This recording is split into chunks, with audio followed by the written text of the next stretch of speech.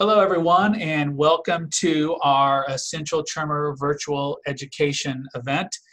Today, we will be discussing coping techniques for essential tremor. My name is Patrick McCartney. I'm the Executive Director of the International Essential Tremor Foundation, and we thank you for joining us today.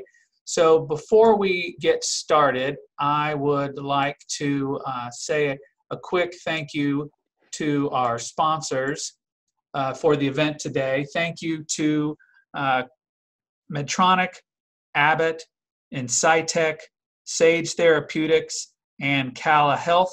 Their support allows us to provide these webinars, our podcast series, and our quarterly ET education forums, and we really appreciate their support of the ET community. So I'd like to introduce our speaker today. Our speaker is Kelli Reiling Ott, who is a clinical assistant professor in the Department of Occupational Therapy at the University of Kansas Medical Center.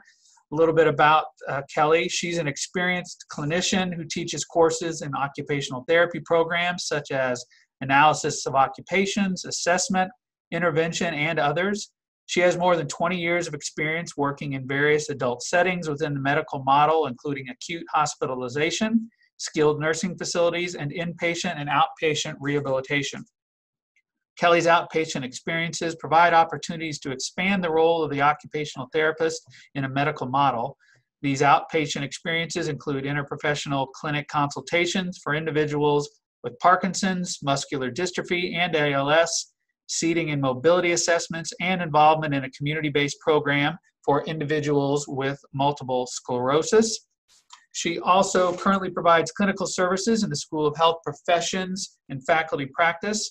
She's a graduate of the University of Kansas in 1993 with a bachelor's degree in occupational therapy, and she earned her doctorate from KU in 2012. So, Kelli, welcome. Thank you for joining us today. I'll let you share your screen and get started with your presentation. Thank you, Patrick. And welcome, everyone. I am looking forward to kind of sharing some information with you today. So as Patrick said, I am looking to really talk to you about coping with the physical and emotional effects of essential tremor. I know that Patrick had shared a little bit about me, so I'm going to share a little bit more. The reason for my compounded last name is that I was Kelli Reiling up until about 2 years ago when I got married, and hence have now adopted the Ott in my last name. So like Patrick shared is I have been basically practicing for about 27 years. And my passion has always been working with individuals with basically neuromuscular and neurodegenerative disease. So I'm really happy to be here with you today. So just to kind of get started, I always like to share a little bit about what occupational therapy is. I know that I've been out and about for many years, and every time I introduce myself, people will often associate occupational therapy with somebody who may be looking to help somebody find work. And I'm kind of going to dispute that a little bit in that with occupational therapy, our primary focus is looking to help individuals engage in those activities they do throughout their day. So hence, the occupational therapy is anything that you do that occupies your time. So with occupational therapy, our huge focus is on participation. So with that being said, we really want to engage with the individuals we work with on the things that they truly find meaningful in their lives and work to make that happen. So that's just kind of a little bit about what occupational therapy is. So like I said, participation is huge, engagement is huge, meaningful occupation is huge, and really I find all of those things are what we focus so much on as far as what do individuals feel helps them have a good quality of life. So a lot of what I do in my clinical role is to provide avenues to increase that participation.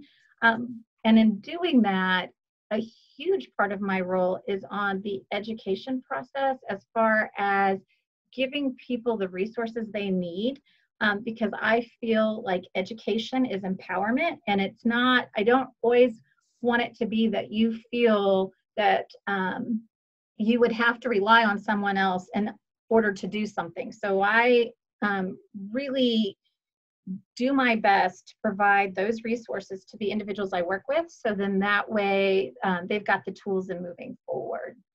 Okay, so the objectives that pretty much I have for this presentation are, I really kind of want to go through some of the literature to talk about some of the non-pharmacological and non-surgical interventions that have been used in therapy practices to address essential tremor.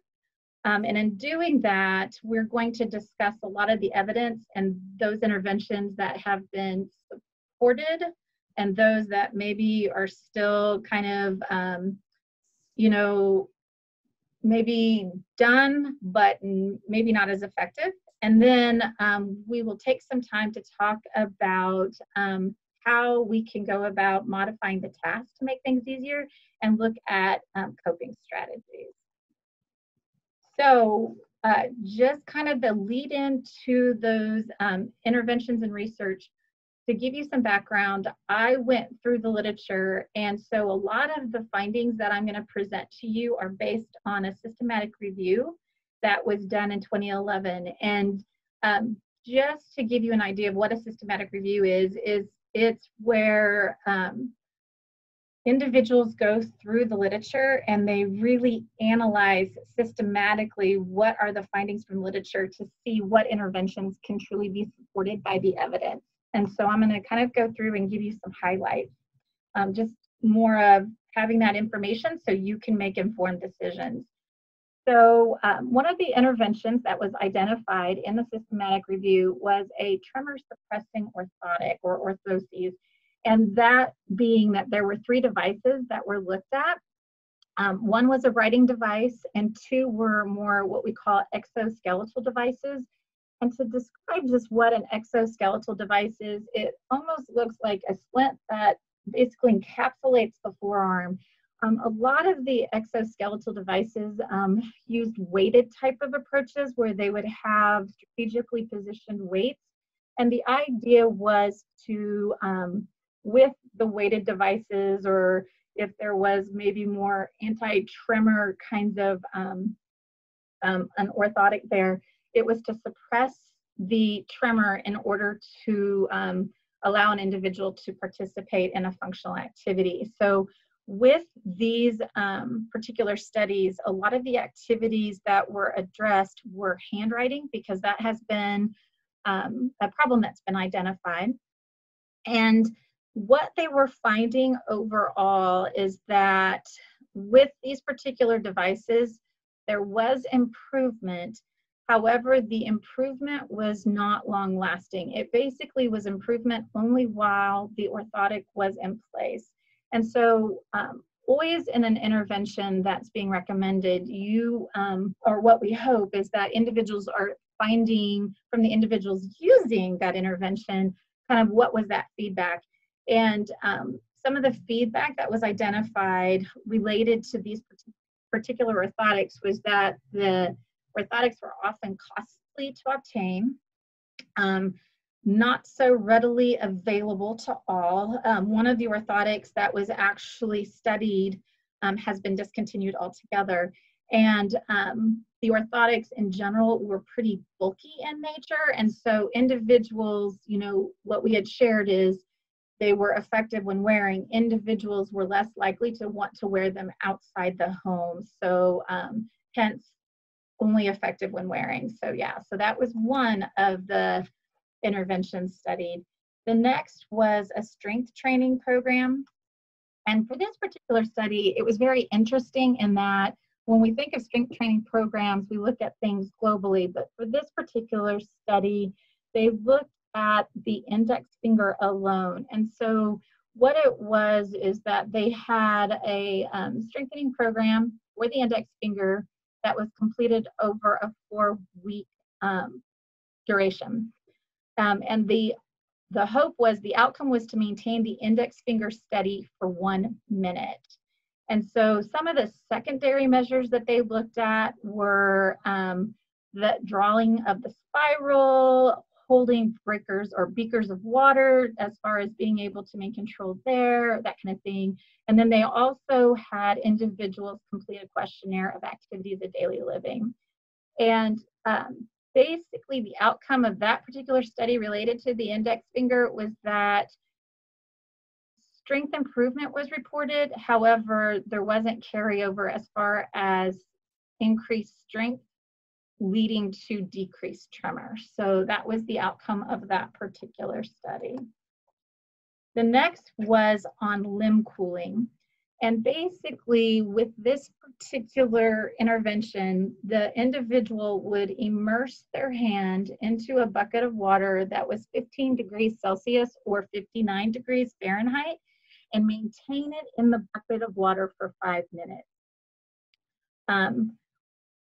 After removal, measurements were taken 1 minute after, and then every 5 minutes for up to 30-minute period.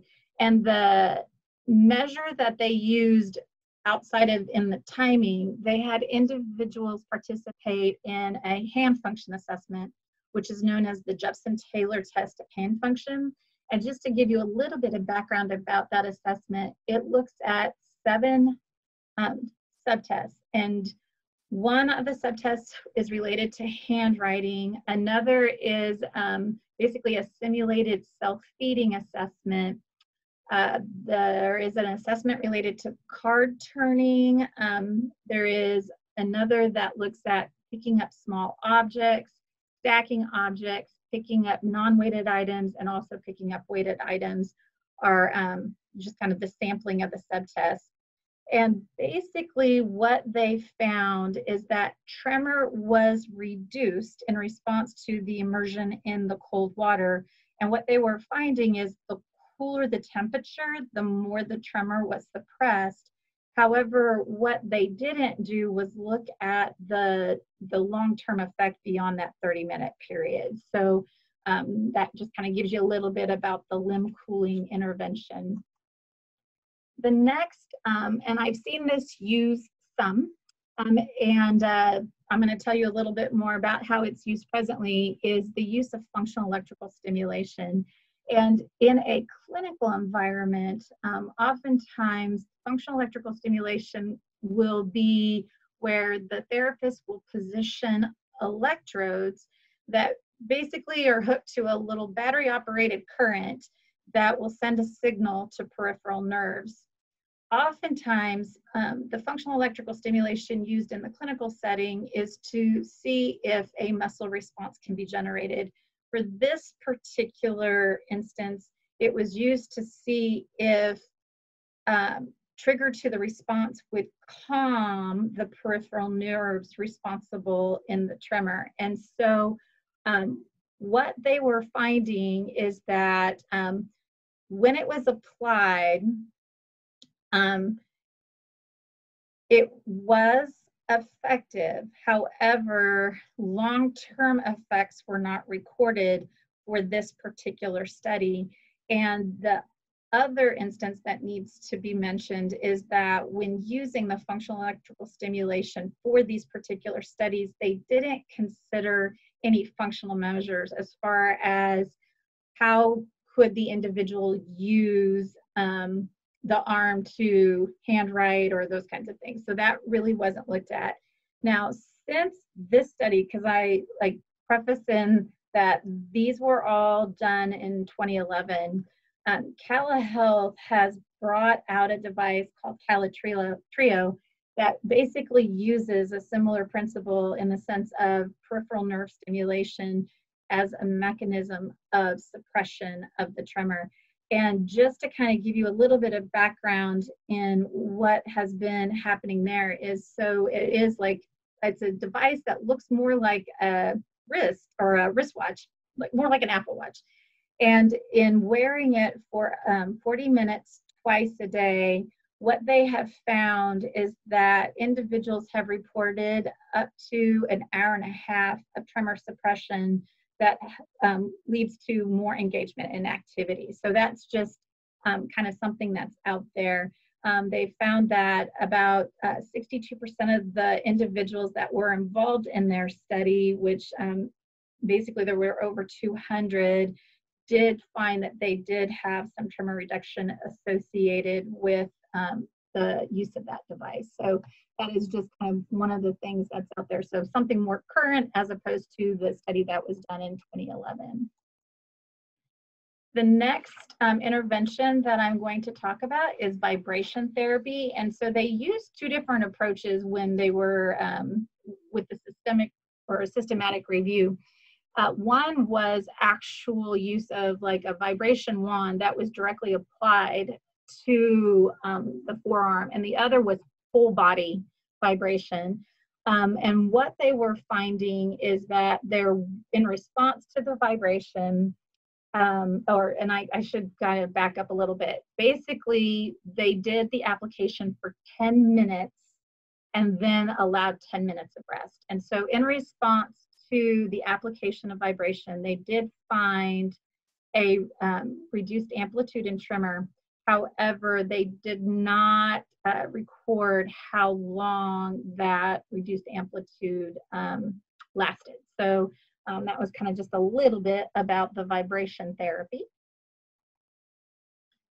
And then limb weights, and that is another intervention. And this is the one I think is probably most commonly used in a lot of clinical environments. For this particular one, individuals were able to determine how much weight they wanted to apply. Oftentimes with the limb weights, they're basically cuff weights that are applied at the wrist, and then individuals wear the weights and engage in activities. And for this particular study, there were 50 individuals that participated, and 29 of those individuals reported improvement.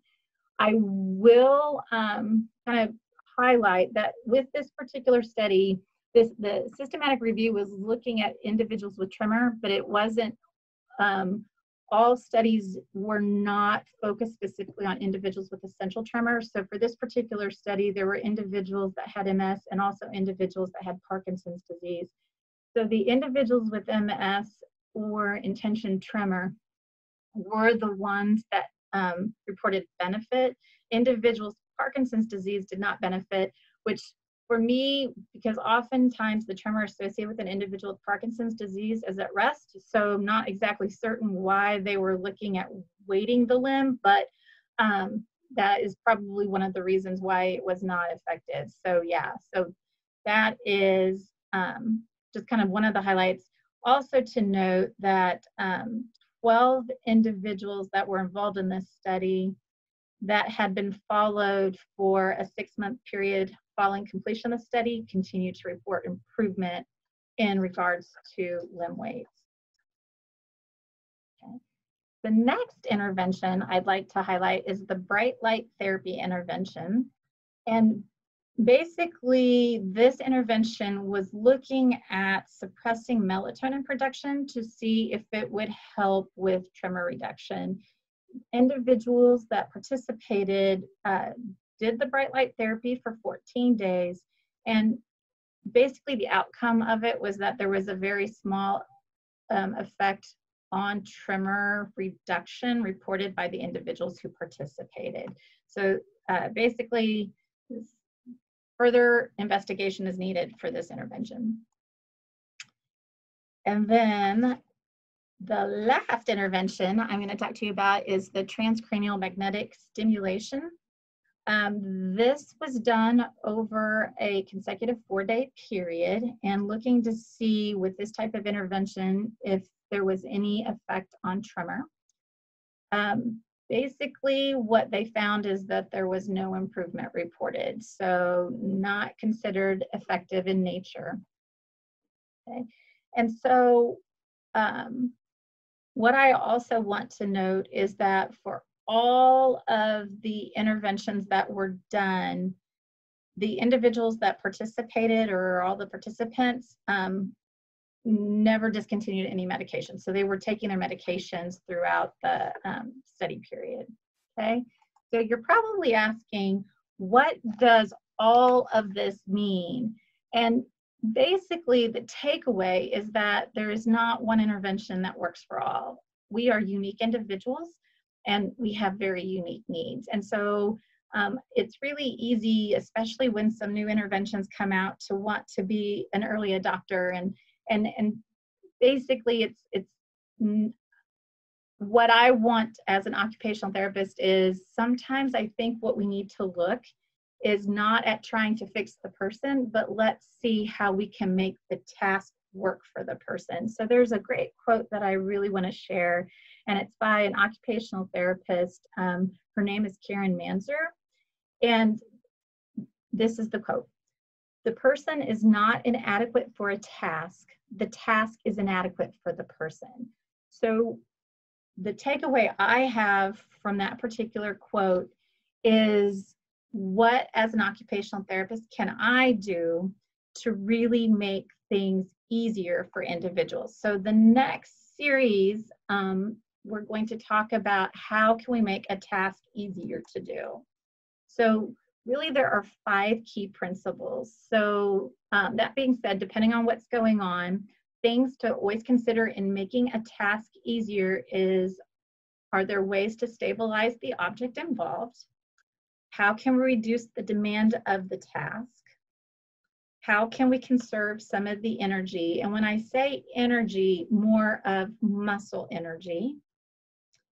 What are ways we can promote success? And are there ways that we can use technology to our advantage? So I'm going to go into a little bit more detail on each of these. So useful techniques for all is that when wanting to participate, the key is always proper body mechanics. And the reason I say that is so often when we let body mechanics go to the wayside, other muscles are doing the work. And so when trying to do things, we've got to do things more efficiently. And the way to do that is always to maintain proper body mechanics. Always look at ways to keep that core stable, because unless we have a stable core, it is very challenging to try to use our arms and our legs, because movement of arms and legs is very reliant on a stable core. Other things, and to make things easier, is to help is always make sure those elbows are supported to help give you some stabilization. So it's kind of going back to overall stability. So when supporting elbows, you can think about placing them on the table. So this is where growing up, when mom said no elbows on the table, doesn't apply here. Allowing them to rest on countertops, armrests, and also the other thing to think about, if needed, use one hand to support the other in doing the things that you're wanting to do. So here are just some things that can help in stabilizing objects. So things that we look at are non-skid surfaces, mounting tools, suction cups, and clipboards. So in the world of occupational therapy, there are gadgets, and we refer to those gadgets as adaptive equipment. And there is a lot of them, so much so that it used to be, when I was first in practice, you would typically have to go to a company to order this equipment. And now I'm finding that it's readily available everywhere. So what you're seeing in the upper left-hand photo, the plate is actually on a piece of what it looks like a little bit of rubberish, shiny material. That is actually known as DISM. The DISM is a non-skid surface, and it has quite a stick to it. You can also do that same thing with the non-skid material that people often use to line their shelves at home. I will say that the Dyson product is probably a little bit stickier than shelf lining, but its shelf lining is much cheaper. Using clipboards to stabilize papers. Also, you're seeing up there is they have a denture. This is a particular denture brush, but it has suction cups on it. So using like suction cups to help secure things in a sink, if it makes things easier or whatever you're doing, They even have, I think, cutting boards that are section cut, that you can section cut to the counter. So yeah, but sometimes the cutting boards with the weight that they are don't necessarily always require section cuts. So yeah, but just that's how there's some items to help stabilize. Then as far as reducing demands, this is where we can really use like Velcro closures instead of tying up shoes. There are also such things as elastic shoelaces. Granted, sometimes they do make it a little bit harder to put the shoe on, but Velcro closures, or even now, so many options are slip-on. Having lever handles instead of the round knobs, use of weighted pins or even the built-up pins, which will allow more extension at the fingers and not fatigue out the hands so much. Using hooks and pulls and those kinds of things as far as in helping to do the task. So all options. And then as far as conserving energy, I feel always remember to take rest breaks. Don't feel like you have to push yourself through the task. And that is so relevant in that oftentimes if our body is telling us it's time to rest and we're trying to push through, fatigue becomes a factor and tremor will become worse. If there are times where you can sit versus stand to do a task, such as, and one of the ones that people will tell me about is when they're cutting up a lot of vegetables while standing at the counter. I'll often ask, do you have a bar stool or something that you can kind of sit on while you're doing that to help as far as stabilize the core? Use the countertops or things to your advantage. So if you're working with a heavy pot that you're coming off, or taking off the stove, if you can use the counter to slide across and use that instead of trying to carry, those are all different ways to conserve energy. And then as far as promoting success, use the equipment to your advantage in the sense that with classes, if maintaining steadiness is a challenge, use a glass with a lid so then that way it'll prevent spills. There are things, and what you're seeing on the left-hand photo is that they have plate guards that will help in scooping up items, using finger foods instead of the use of the silverware, that kind of thing. So those are all ways to promote success. And then of course, technology. So that is where instead of hand mixing, there are electric mixers available, electric can openers versus the manual, electric toothbrushes, and even some of the adaptive keyboards. I know a lot of individuals have talked about how they will hit numerous keys, and there is basically key guards that will help direct what key can be hit. Also, what you're seeing there too is there is the Liftware Steady is a spoon that's out that also has several attachments that you can do a fork as well. And the idea behind it is it has anti-tremor software in it. So it reads the tremor and basically works in the opposite direction to maintain the item on the spoon. And then of course, instead of texting, there's always the option of doing voice text as well. So that's the ability to use technology too. Okay, and I've shown a lot of things that really are specific to the adaptive equipment, that kind of thing, but I also want to highlight that there are a lot of household items that can be used too. So in lieu of buying weighted this or weighted that, you can use washer and bolts to help weight things down. In lieu of having to do or obtain a zipper pull device, you can use a paper clip that makes it easier. And then of course, I had already kind of shared with you about the use of the shelf liner as a non-skid option versus having to go out and buy the Dyson option. And then as far as coping strategies, the thing I would like to share is always take advantage of every opportunity to educate yourself. So being a part of this presentation today is one of those options. Explore resources.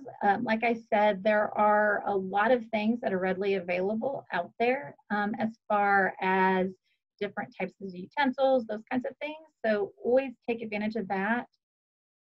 Create awareness. Oftentimes, I think this sometimes makes people a little bit uncomfortable. And when I'm working with individuals in clinic, I will encourage them to kind of explain the situation to others and make others aware of what's going on as a way to basically help in the coping. Because oftentimes people will tell me, I feel like people are looking at me and thinking this or that. And that's where I'm always encouraging them to be open and honest and create that awareness. Also, I really encourage opportunities to reduce stress, because what we know is stress will make things worse and make the tremor worse. And so always take time for self. And I know especially in this environment with a pandemic, it seems like stress is at levels that we haven't experienced before. And so always give yourself permission to take time for you and do what's needed for you. So really consider incorporating relaxation strategies into your daily routine. I have really been encouraging individuals to take time out to engage in mindfulness activities. And some of them can be as easy as an app on the phone where it just has you basically work on breathing types of activities and just thinking in the moment and not thinking about yesterday, tomorrow, and 15 minutes from now. Just think about now and give yourself time to just be one with life right now. Also, there's the opportunities to join a support group. And I find when I have talked with individuals in the support groups, they are so great at having resources to share. And so that is just, I would totally encourage that. And then always, like what I've been saying all along, just engage in those things that are meaningful to you. Do what you need for yourself. And I find as far as the physical, always take time to engage in activity. I think just overall, keeping our bodies in good condition is basically the best thing that we can do for ourselves. And I know social activity looks very different right now, but be with the people that are so important to you. And then these are the references I have. So thank you very much for being a part of the presentation today. Great. Thank you, Kelli. Thanks for speaking with us today. We appreciate you joining us and sharing all these coping techniques for essential tremor.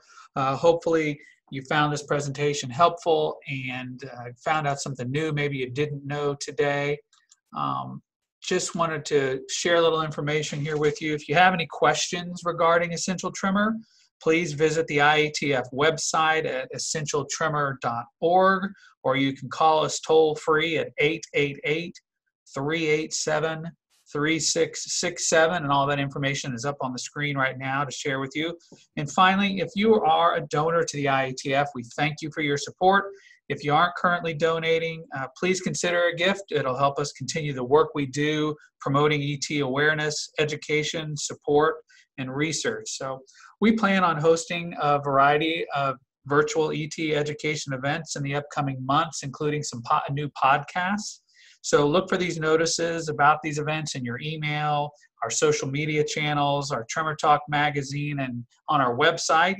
And we'll keep you updated on what those topics are and when they're going to be up for folks to see and listen to. So thank you again for joining us, and have a great day.